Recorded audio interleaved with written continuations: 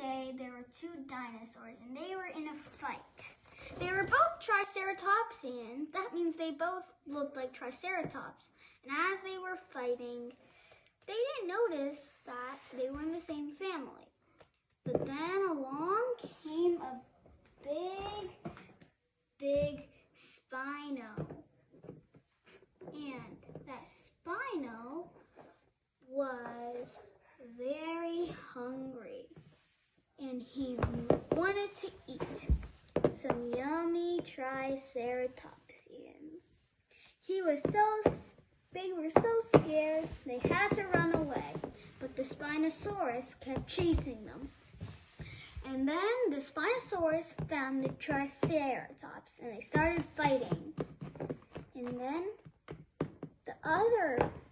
the Monoclonius bit the Spino's tail very